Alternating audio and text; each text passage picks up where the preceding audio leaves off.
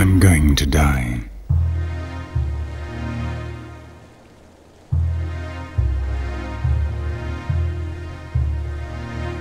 Time is running out for me and for my companions, my brothers of the river, who like me were born in these waters 4 years ago.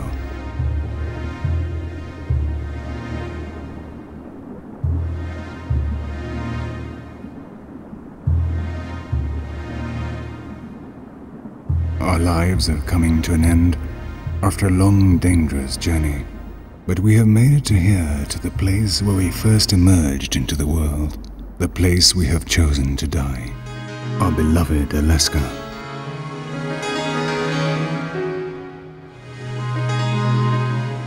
It is a harsh, wild place, a land of dense forests and cold tundras, crossed by innumerable rivers that are born in the distant mountains of the interior and come to die here on these frozen coasts.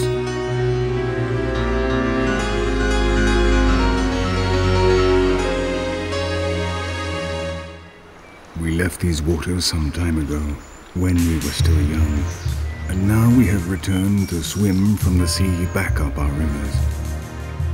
An epic journey plagued with dangers, but that is part of our destiny, part of our greatness.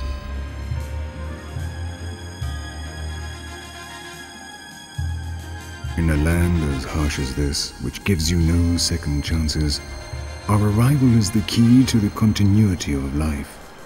Before we die, we will leave behind on the riverbed the seed of future generations of salmon. And at the end of our long journey, our old but nutritious bodies will serve as food for the large animals of this land, fattening them up, giving them the reserves they need to survive the terrible Arctic winter.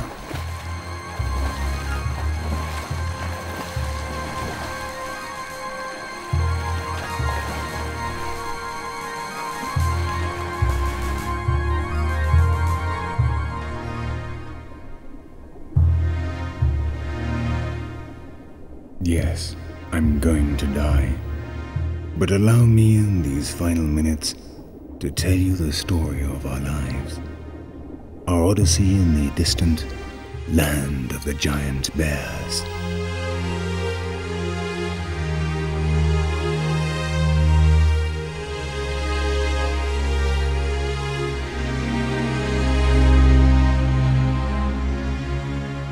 In the far northwest of the American continent stretches a land some 1.5 million square kilometers in size.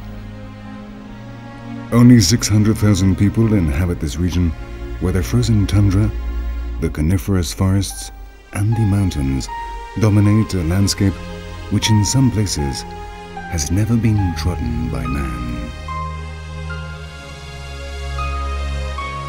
It is an inhospitable region where life must make the maximum advantage of the few warm months, after which the cold and the snow will once more take over the land.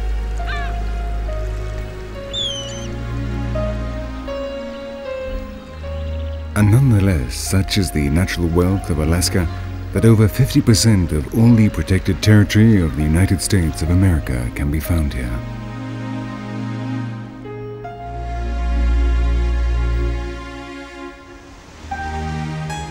Its waters are full of krill, the small crustaceans that forms the basic diet of many marine animals. Such a delicious feast that every summer the humpback whales travel over 3,000 miles from the warm waters of Hawaii in order to eat their fill. And only the cold forces them to return to the south.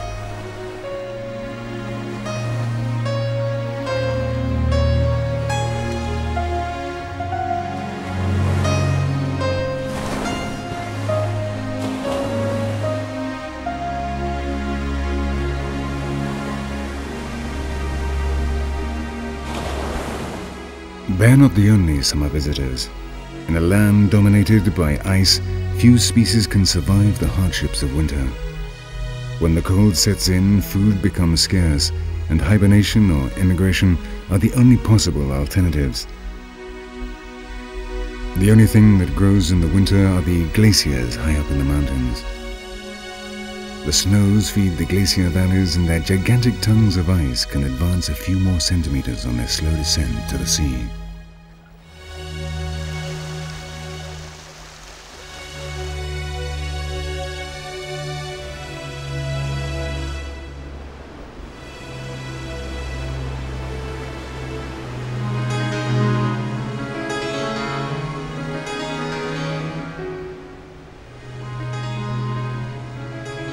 For thousands of years, they were the real masters of Alaska. The entire land was covered in ice, allowing no life to enter its domains. Today, however, this supremacy has been challenged, and each spring the ice is once more defeated.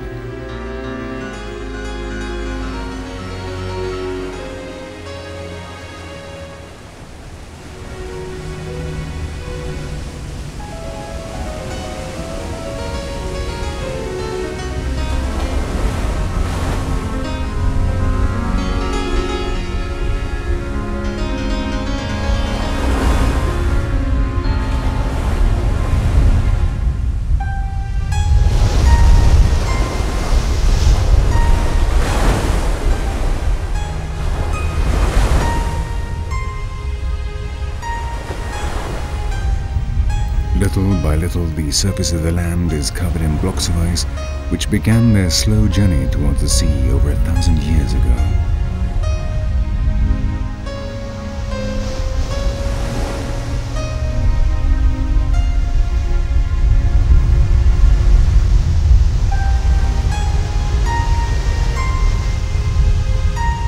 The start of the melt announces the resurgence of life in Alaska.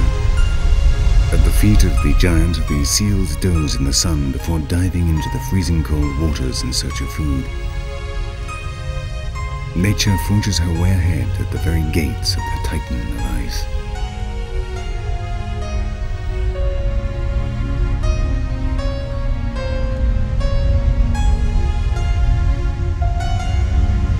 From this time on, the land undergoes a rapid transformation.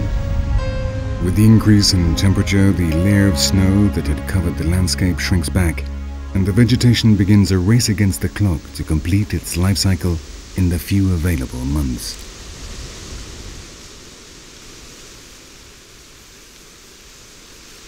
With the vegetation, food returns, and the largest of Alaska's land carnivores, the grizzly bear, awakes from its winter sleep.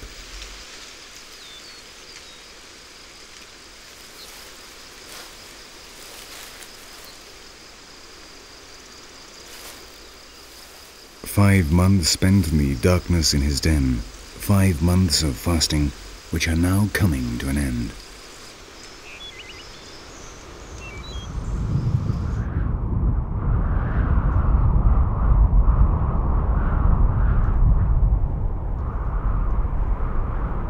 For the first time in many months, precipitation falls in the form of rain, announcing the change of season, and the new-grown prairies fill with hungry bears.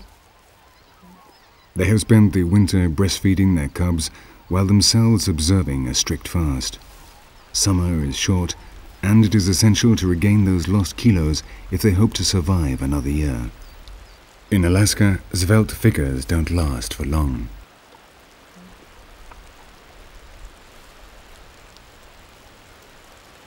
The grizzly bear belongs to the same species as the European brown bear, but its better diet enables it to grow much bigger. A Pyrenean bear weighs around 300 kilos and stands 2 meters tall, while on Kodiak Island, some bears can weigh almost 1,000 kilos and measure 3 meters.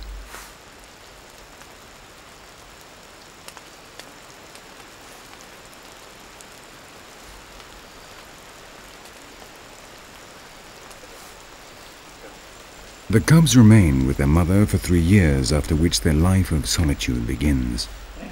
From that time on, they will receive neither protection nor help, and the companions they had played with up to now will become their rivals.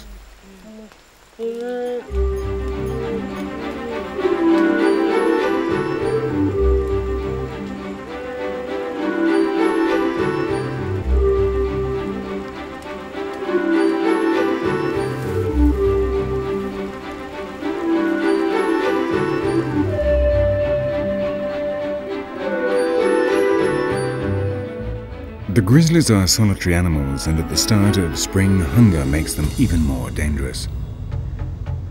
So when an adult male approaches a group of young bears, they know it's time to stop the games and make a rapid getaway.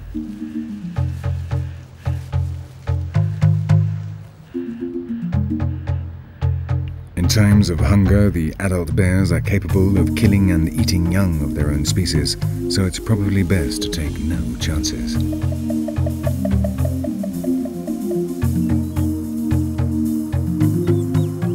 The climate has also determined the vegetation of Alaska. Wherever temperatures permit, the land is covered with coniferous forest. Their small leaves, the needles, are not shed in the winter, which permits them to take advantage of the warmer months from the very first day. And this they do so effectively they block out almost all the light. Except for the moss that covers the forest floor, few plants are capable of living in their shade.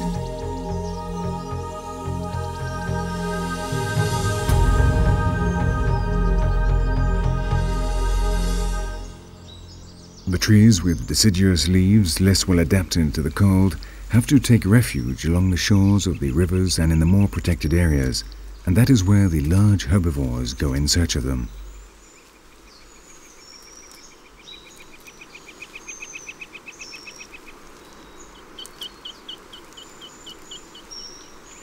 The spring brings fresh vegetation, an irresistible feast for any moose.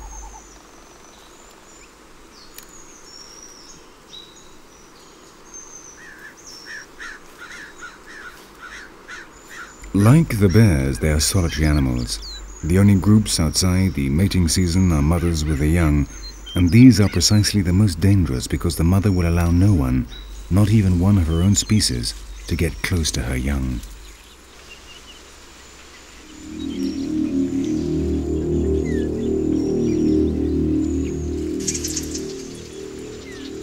An absent-minded moose has come to drink at the same pool, unaware of her presence.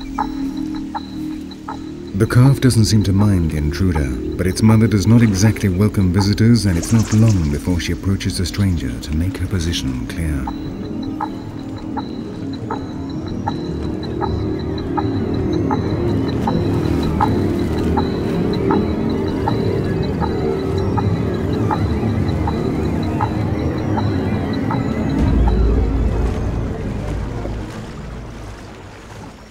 There have been cases of female moose killing people who got too close to her young. In a land of bears and wolves, the most dangerous animals of all are, paradoxically, the moose.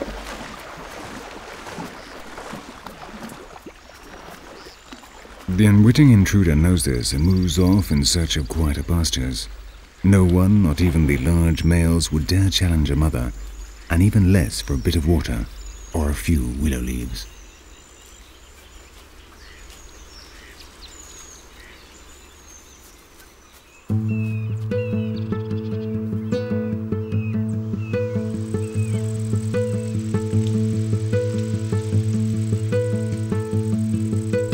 The deciduous plants, in contrast to the conifers, shed their leaves during the winter, and in a land as cold as this, that creates real problems. When warmer weather arrives, they have to waste precious time growing new leaves, which reduces their summer to the minimum. And that without counting the herbivores, or the most feared enemy of all, the leaf-eating caterpillars.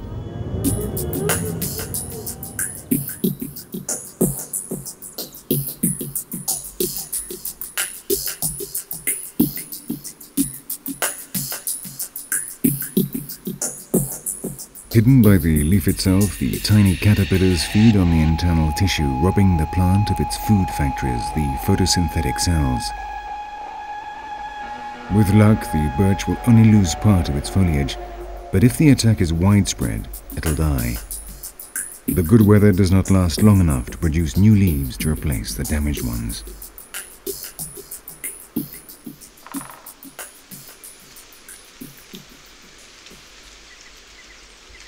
The same climatic conditions that give the conifers a considerable advantage over the deciduous trees are also a determining factor in Alaska's animal life. Many species, such as this bald eagle, have given birth to their young during the spring, and have to make sure they complete their development before the winter freeze returns.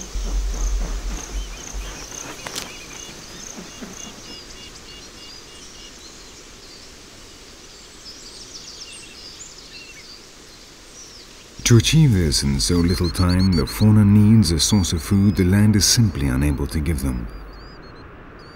But what Alaska doesn't have, it receives every year just at the right time from the sea.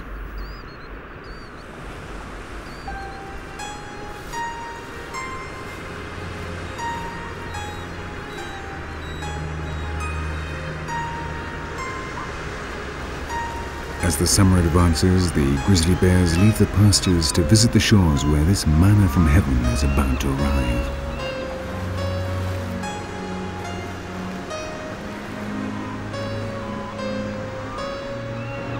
With all the calm in the world, they walk along the riverbank examining it for food.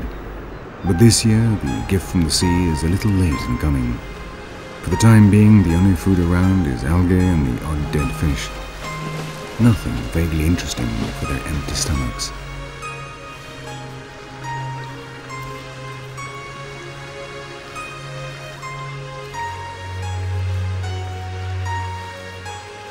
After sniffing around in the sand for something to eat, the male understands it's still early. It might be a long wait, so the best thing you can do is make yourself comfortable and dig yourself a good seat in the soft sand.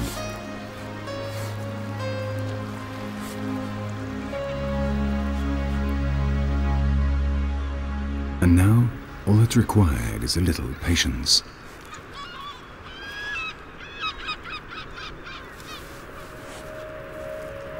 He was the first to arrive, but he's not the only one that comes to the coast. Soon he'll be joined by another adult male with similar intentions. And the disputes will begin to determine who gets the best spot along the shore.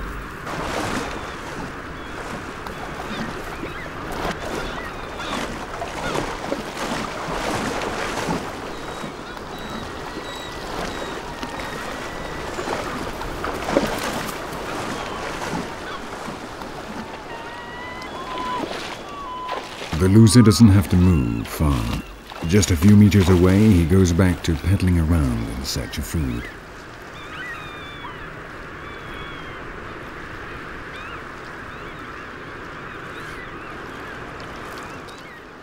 It won't be long before these two are accompanied by other bears who, like them, have abandoned the grasslands and now impatiently examine the water.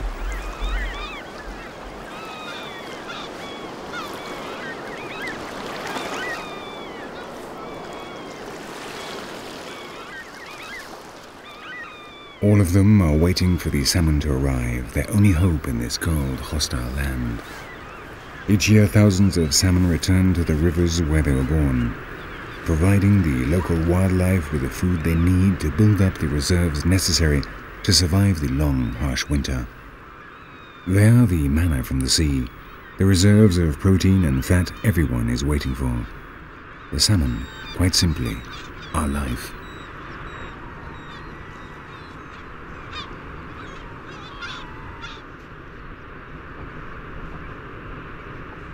The role of the salmon is so important that even those species that don't eat them are affected by the phenomenon.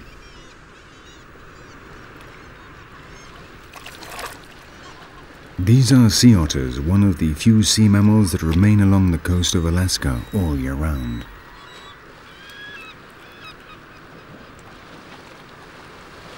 They are relatives of the river otter, but unlike them, the sea otters spend 90% of their lives in the water. There they eat, sleep, reproduce, and even give birth to their young.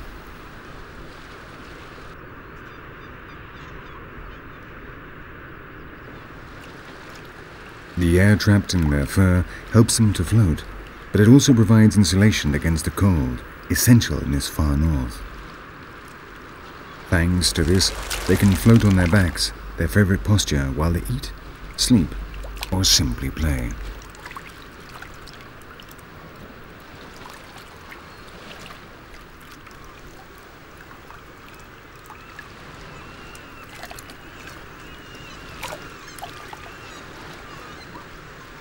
They have been a protected species for many years, but still their numbers are now declining, due in part to the salmon.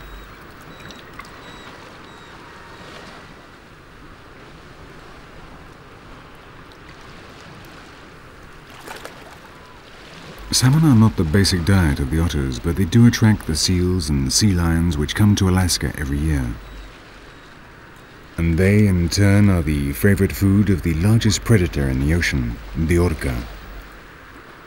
So when the salmon are scarce, the seals and sea lions have fewer young.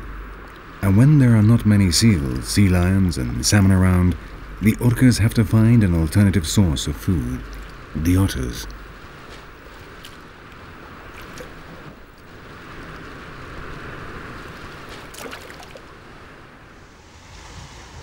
The habitats of Alaska are both complex and fragile, the result of the extreme conditions and thousands of years of evolution. And any change, however small it may appear, can cause irreparable damage. This delay in the arrival of the salmon can itself bring severe consequences.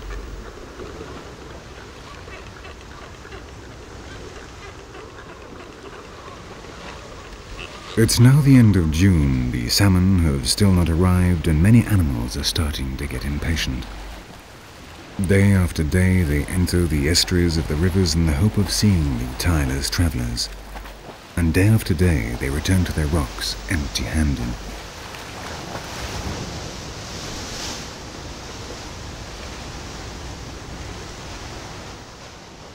Alongside them, on a tiny nearby island, the colony of puffins seems much calmer. They too have specialized in fishing, but their prey is much smaller than the salmon. For them, the herring are their own particular feast, and this year, fishing will be plentiful.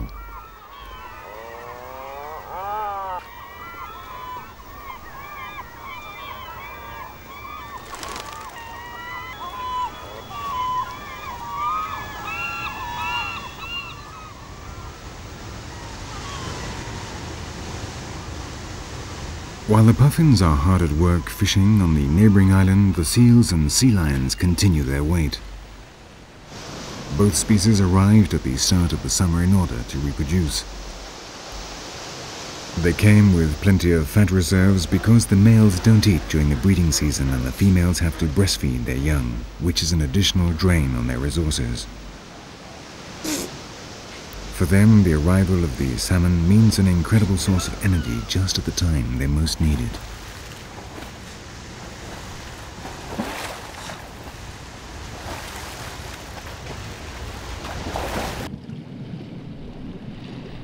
The low temperature of the water means they need a layer of fat to protect them from the cold. But if food is scarce, the sea lions, like the seals, will be forced to stop breastfeeding their young and return to their winter habitats.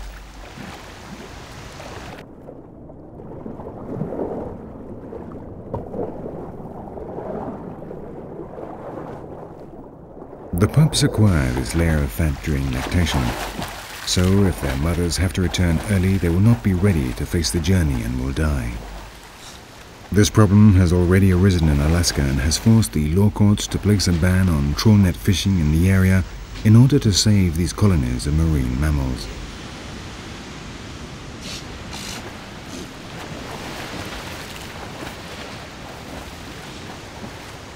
At last there is a sign from the sea. Orcas. For once their worst enemies are a reason to rejoice as they come in pursuit of the salmon.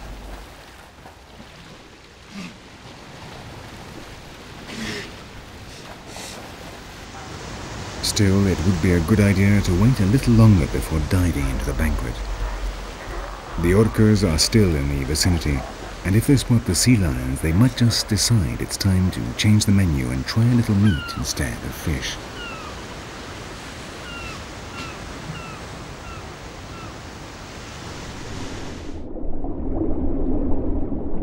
After several years out in the ocean, the 5 species of salmon that live in the rivers of Alaska return home. Millions of them approach the coast, heading for the same watercourse in which they were born, in order to carry out their final mission, to perpetuate the species.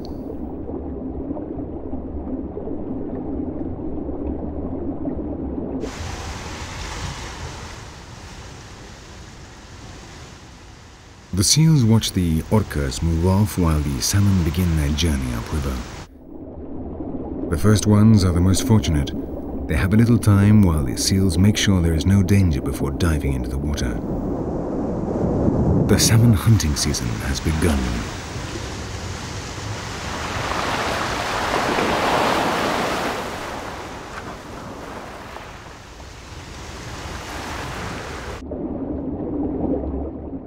The passage is very narrow, so it's very easy for the seals. All they have to do is wait near the entrance for lunch to arrive.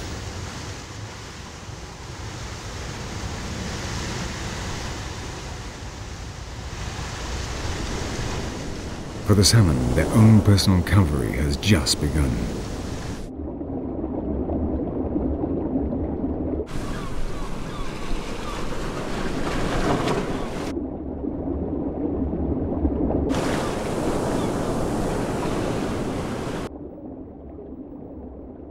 The water is teeming with fish and the predators hardly need make an effort. But it is precisely their sheer numbers that enable the salmon to survive. For everyone caught, hundreds of others manage to slip past and into the river.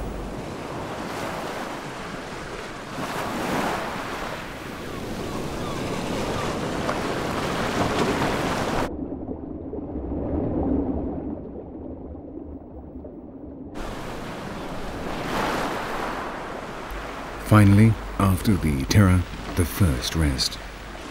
Protected by the narrowness of the entrance, the salmon remain at the river mouth while they adapt to this new medium. In a few days, they will make the transition from salt water to fresh water, and in order to be able to tolerate this change, which would kill any other fish, their bodies have to undergo profound physiological transformations.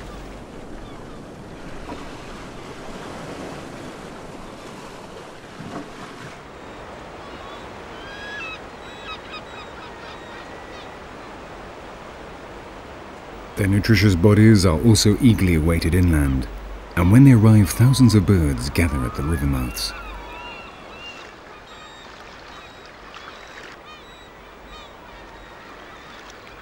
The salmon have finally reached the land they originally came from, but their odyssey has only just begun. Now they have to face seagulls, eagles, otters, and above all, the great predator Alaska, the largest land carnivore in the world, the grizzly.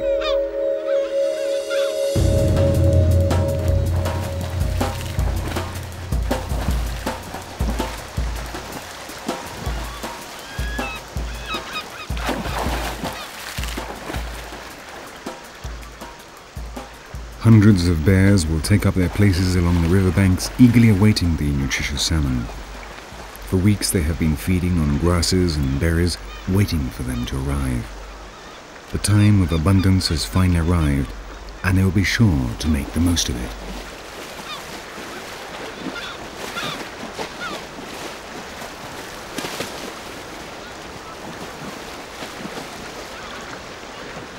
The first days are the most intense. The fishing territories are not yet established, and everyone wants the best place. Hunger and strength will decide who gets first choice.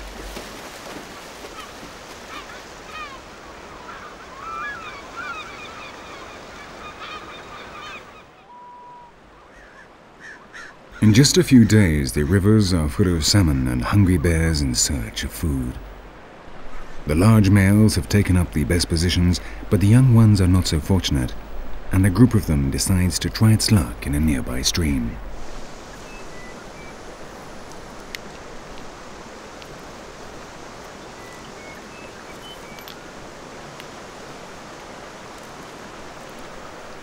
It would seem to be the ideal place, and there's no competition. But there's only one problem. There are no salmon in the water. They appear to have chosen the wrong stream.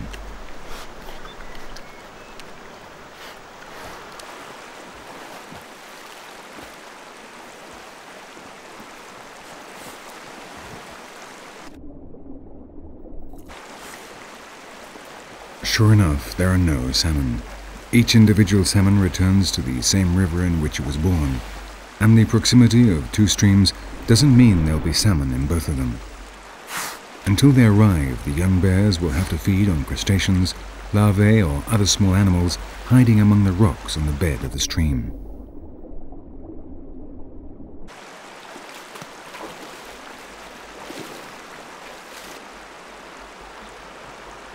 While the young bears continue to search for food, 3 new hungry mouths arrive at the nearby river. A mother accompanied by her 2 cubs.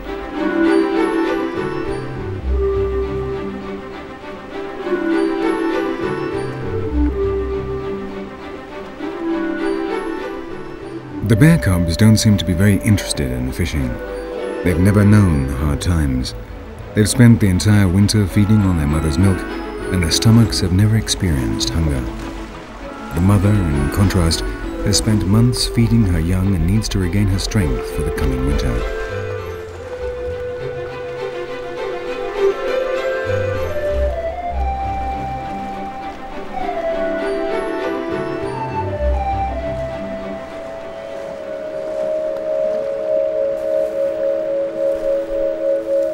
With so much available food, the bears become less aggressive, but an adult male is always dangerous, especially when there are cubs around. The mother has smelt him and immediately goes on the alert.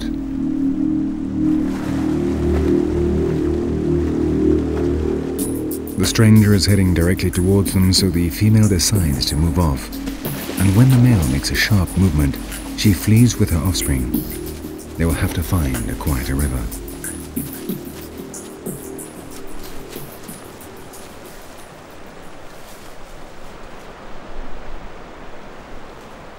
The flow of salmon is influenced by the tides. At low tide, the current becomes stronger at the river mouth, and this, combined with the reduced depth, means it is not the best time to enter the water. There are fewer salmon, and the predators take advantage to snooze or play on the beach revealed by the outgoing tide.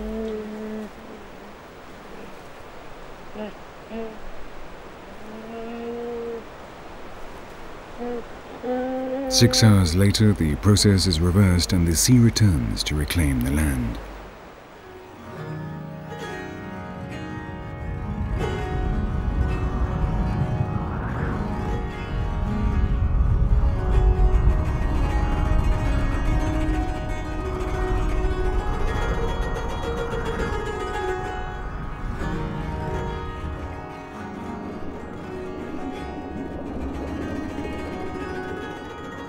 With the conditions in their favor, the tireless travelers again set off on their journey home. A long time has passed since they descended the same waters on their way to the ocean. Today they are finally returning to their origins, to once again complete the cycle of life.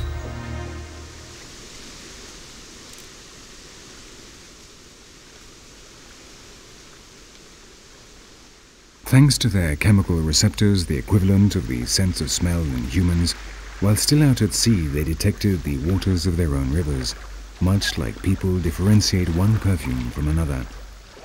And, guided by this, thousands of salmon dispersed across the Pacific Ocean again gather at the same place they left years ago, the river where they first came into the world.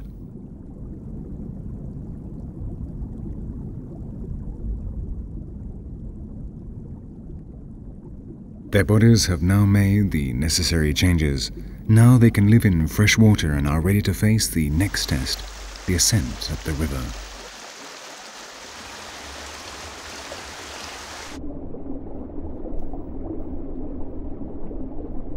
The jaws of the males have grown longer and have developed sharp, ferocious teeth which they will use to fight for the females.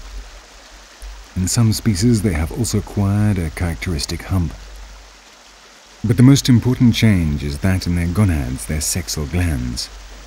They have grown so much that they press against the stomach wall and prevent them from eating. They will have to conquer the rapids, leap up waterfalls and escape from their predators without eating a single thing.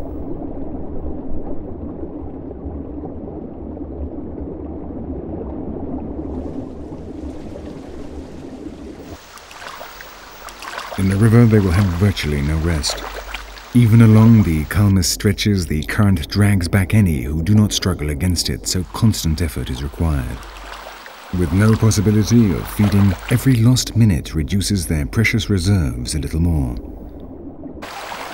And so the journey upriver becomes a race against time.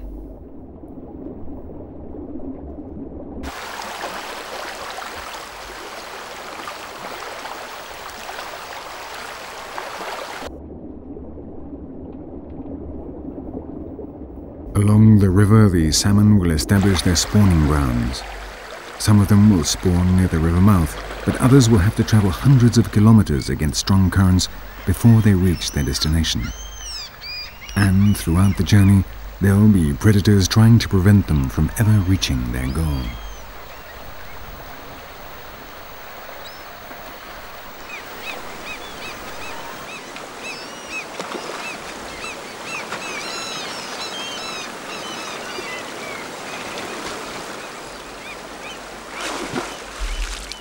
The salmon are Alaska's particular staff of life on which all other wildlife directly or indirectly depends.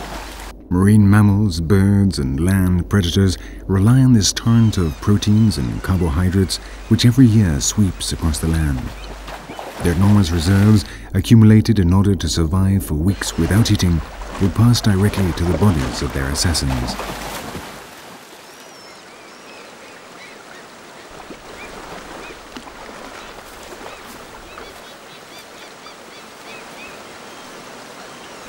Their only hope lies in sheer numbers. While the predator is occupied with one victim, others are able to escape and continue on their way.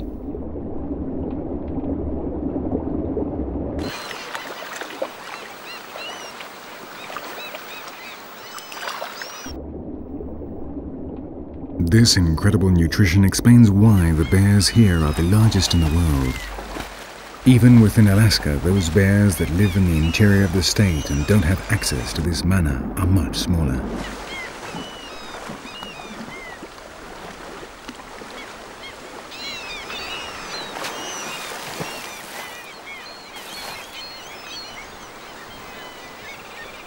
Not every attempt is successful. But at this time of year, it's no problem if a salmon manages to escape. After the first desperate days, and with their stomachs now full, the bears have become much more choosy and carefully select their prey. The females, for example, are full of tasty eggs and a real delicacy. As the days advance, they reject more and more potential prey and will accept only the most exquisite morsels offered by the river.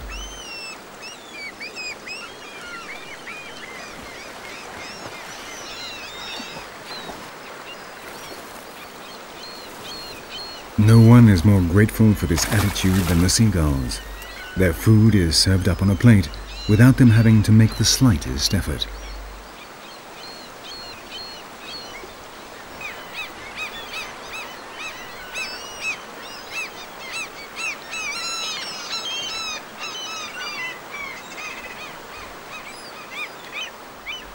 The number of dead bodies scattered along the riverbank keeps on mounting, but the bears, seemingly oblivious, continue the massacre.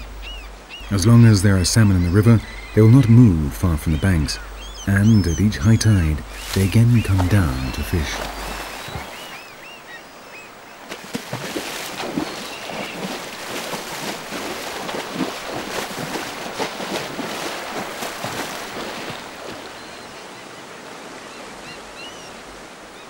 Along the upper reaches, the shallower waters make fishing easier. But the best places are those close to the river mouth. Here the salmon arrive in their prime, their bodies full of nutritious fat. The bears know this, and so they concentrate downstream. The upper reaches are left for the younger ones who can't compete against the adults.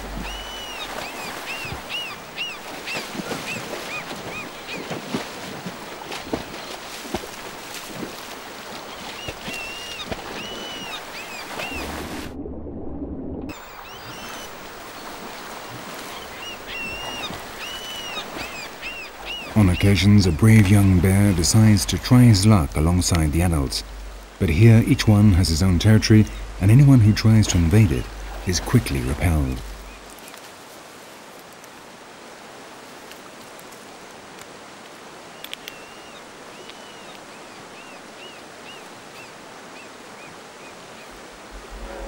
It doesn't make much sense to fight with so much food around, and the intruder does not put up much resistance. But he's not resigned to leaving empty-handed. When no one is looking, he grabs a fish that has been thrown aside, and finally is able to enjoy a fat, juicy salmon.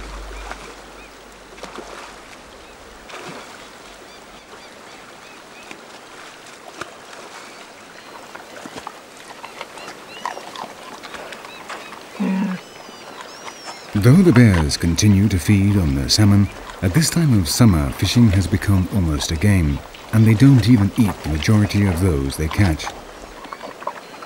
The salmon that have been discarded then have a second chance if they manage to get back into the water.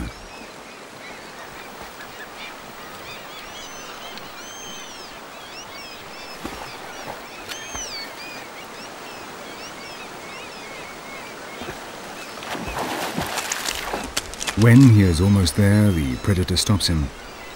After mutilating the salmon, he lets it go and sets off in search of another victim, who will probably receive the same treatment.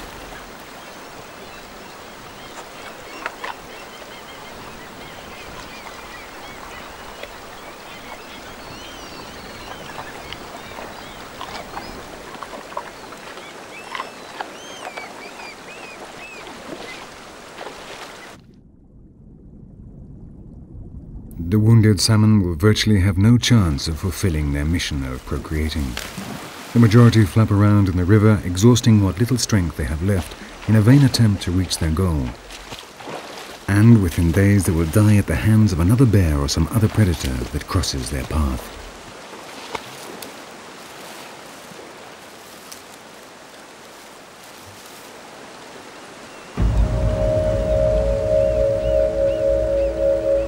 A few weeks after they arrive, the rivers are like the scene of some terrible battle. Along the riverbanks float hundreds of dying salmon, and the bodies of those who are unable to survive this demanding test.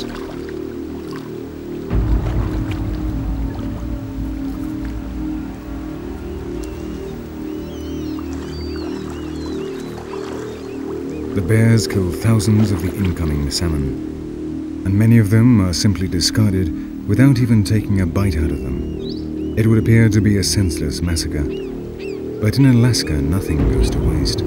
Thousands of smaller predators and scavengers depend on the bears in order to be able to get at this source of energy brought by the sea every year.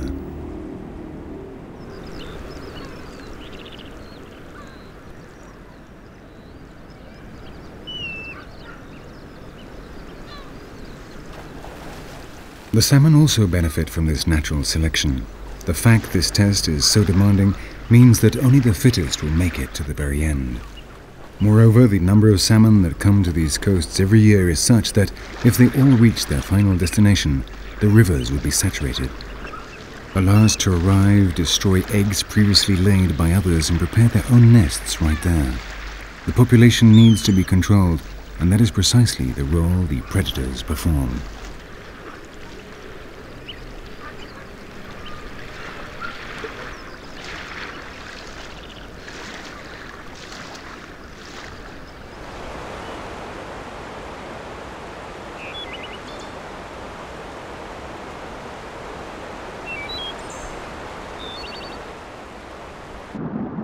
Slowly, the travelers continue on their way upriver. They have left behind the majority of their enemies. Now they are not constantly under attack from the bears, but the current becomes stronger and stronger, and they are increasingly weak.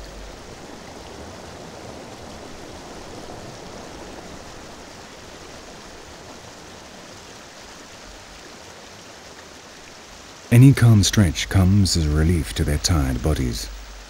There have been days without eating, struggling against the current. Now that they are weak, the seagulls become more daring and mercilessly attack them. But they don't defend themselves. All their energy is concentrated on continuing the journey, reaching the longed-for destination and procreating.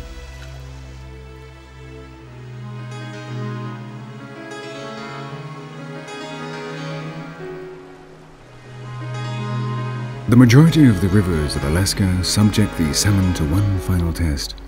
Those that don't spawn near the river mouth but swim inland against the current are more than likely to face the greatest obstacle, the waterfalls.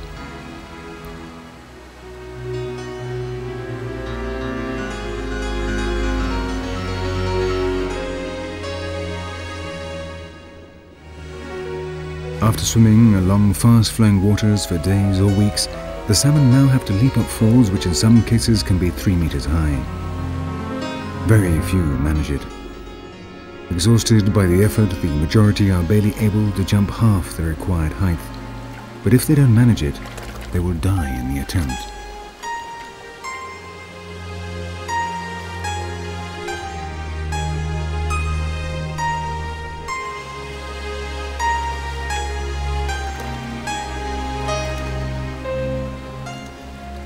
Little by little, new arrivals reach the bottom of the waterfall, and soon it is full of salmon trying to make the tremendous leap.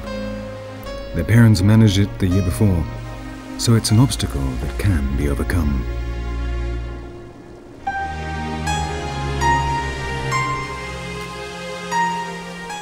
The further inland, the more exhausted the salmon will be.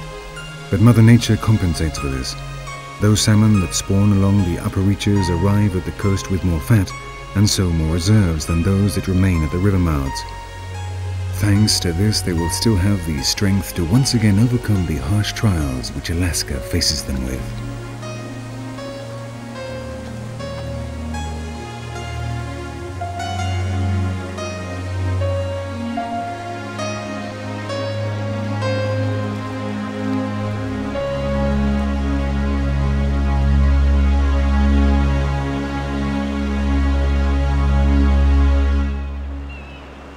Finally, after many hardships, the salmon make it to their respective spawning grounds.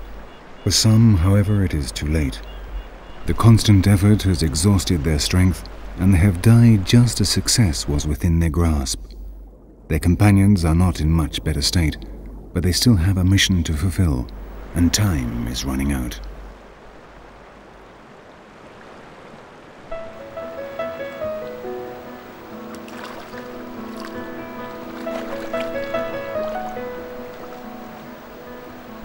After choosing a suitable place, the salmon prepare their nests. This consists of a small hollow which the female digs with strong movements of her tail. Behind her, a male has just chosen her as his mate and is anxiously waiting for her to deposit the eggs so he can fertilize them.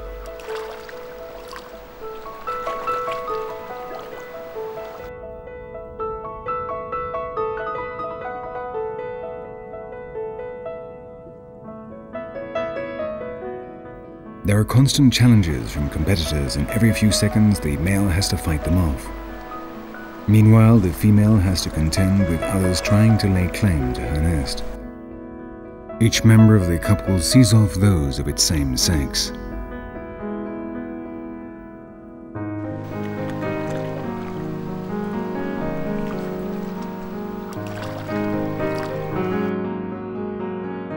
Funguses already cover their emaciated bodies like a warning of approaching death. Their time is coming to an end.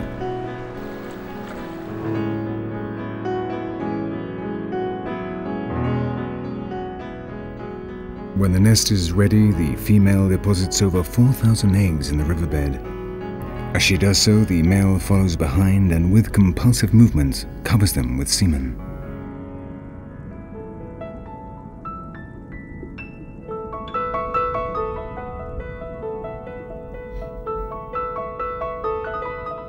It's all over. Thousands of miles and innumerable obstacles in order to reach this point. And once they have achieved their objective, the salmon die.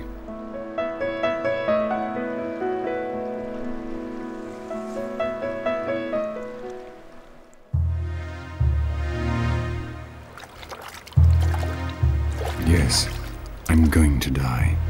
But I'm one of the lucky ones. I fulfilled my dream, and the riverbed is already pulsing with the life of new salmon who will carry my blood. And they too, my children, will one day seek their destiny. And that day we, the salmon, will again sacrifice our lives for this land, the land of our ancestors. the land in which the giant bears live.